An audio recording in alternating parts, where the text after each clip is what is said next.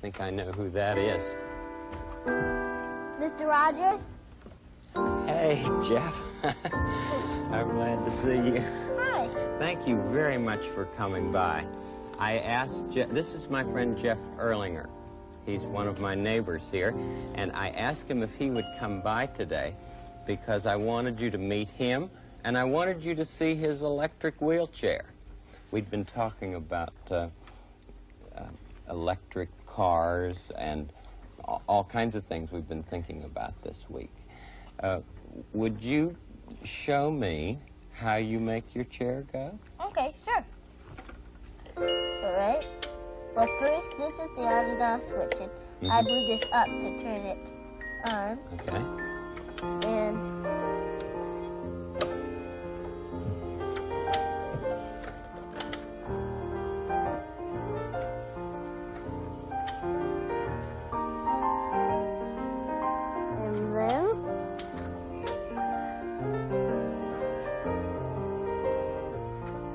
You're really good at that. thanks. It's a very fancy machine, Thank you. but you're the one who makes it go. Right. Did it take a long time to learn how? No, not really. I had other wheelchairs, and that only took... My first electric wheelchair only took me about a day to learn how to use it. Gee, that's wonderful. Jeff, your mom and dad must be really proud of you. I'm sure they are. Yeah. Well, I know I am. Now, can you tell my friends what it is that made you need this wheelchair? Sure. Well, when I was about 7 months old, I had a tumor, and it broke the nerves to tell my hands and legs what to do. I see. And they tried to cut the tumor, but they couldn't get it, and I became handicapped. And I got a wheelchair when I was 4 years old. That was your first one when you were 4. Uh-huh. Do you remember that? Yeah, sort of. You must have some mighty good doctors who've been taking care of you. Can you tell me any of your doctor's names? Yeah, I have a pediatrician, Dr. Hansen, who works in Madison St. Mary's Hospital. And then at UW, I have the bone doctor is Dr. Breed, who takes care of the bones, I guess, because he's a bone doctor. Anyway, I had surgery earlier this summer because I have pain in my stomach called autonomic dysreflexia, and I just... What was that word? Autonomic dysreflexia. I'm not exactly sure what it means. But you sure can say it. Yeah. Anyway, so I had a surgery done just recently to try and cut this sphincter because I'm holding my urine in. So, well, you have a lot of things going on when you're... This just shows you have a lot of things happen to you when you're handicapped, most of the time. But, and sometimes it happens when you're not handicapped. Of course. But you're able to talk about those things. Yeah. So well, and help other people who might have the same kinds of things. Do you know that song that I sometimes sing called It's You I Like? I'd like to sing that to you and with you. Okay, sure. It's you I like. It's not the things you wear. It's not the way you do your hair. But it's you I like. The way you are right now. The way down deep inside you. Not the things that hide you. Not your fancy chair. That's just beside you. But it's you I like. Every part of you. Your skin, your eyes, your feelings, whether old or new. I hope that you'll remember, even when you're feeling blue, that it's you I like, it's you yourself, it's you, it's you I like. And it is you I like, Jeff. Thanks. And there must be times when you do feel blue. Uh-huh. What do you do during those times? Well, it depends. Sometimes do you make up stories? Yeah. Or read? Yeah. Or play? I know that's the way I did when I was a little boy. Had all kinds of things that I would do. Did it help? It did help, yeah. Does it help you? Yeah. We have to all discover our own ways, don't we? Mm-hmm. Of doing things when we're feeling blue. Mm-hmm. I'm not feeling blue right now, though. Me neither. I'm so glad that you came today. Thanks. Thank you.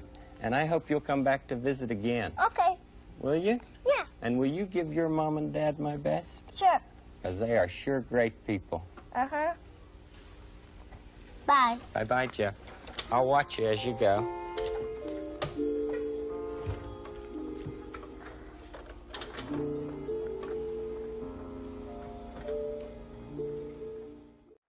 Please welcome Jeffrey Erlanger. It is quite hard. I'm so glad to see you.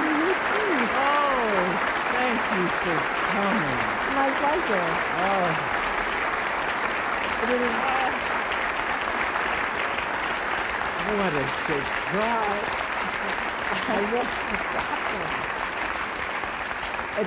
It's an honor to be here tonight, to be part of your this proud moment. You know, when you tell people that it's you I like, we know that you really mean it. And tonight, I want to let you know that on behalf of millions of children and grown-ups, it is you that I like.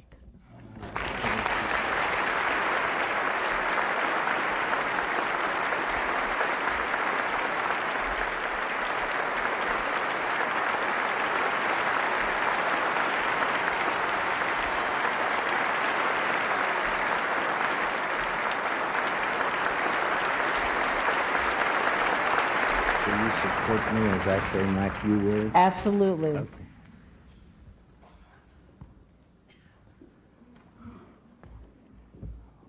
Well,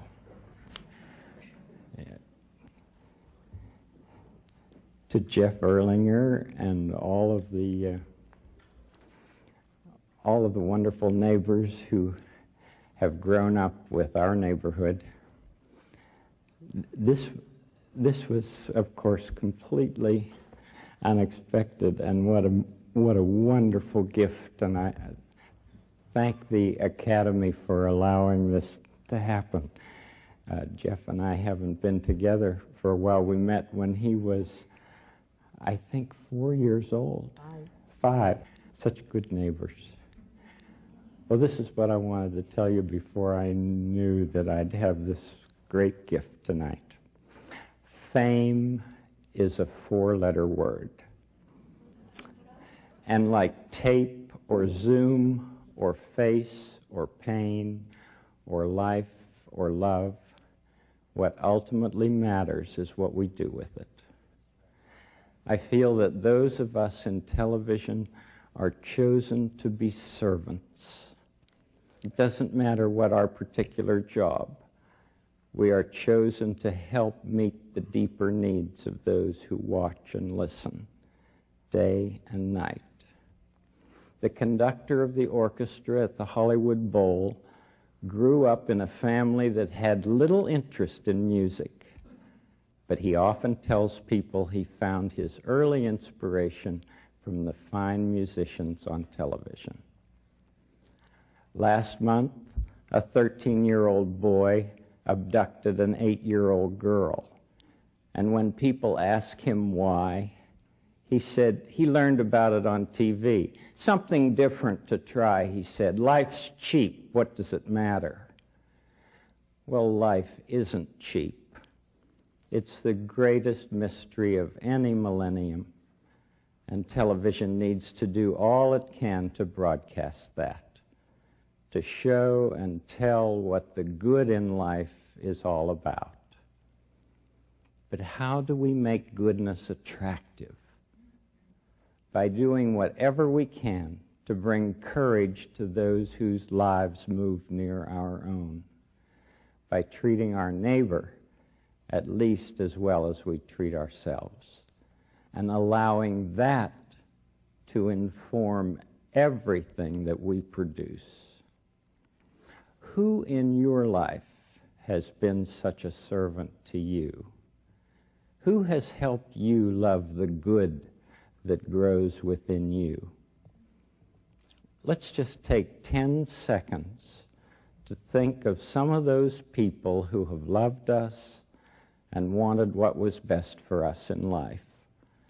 Those who have encouraged us to become who we are tonight. Just 10 seconds of silence. I'll watch the time.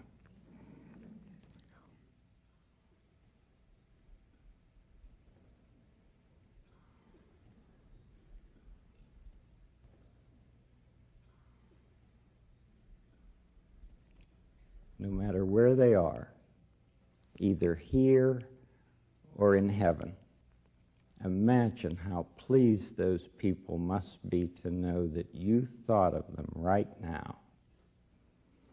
We all have only one life to live on earth, and through television, we have the choice of encouraging others to demean this life or to cherish it in creative, imaginative ways. On behalf of all of us at Family Communications and the Public Broadcasting Service, I thank you for all the good that you do in this unique enterprise and for wanting our neighborhood to be a part of this celebration tonight. Thank you very much.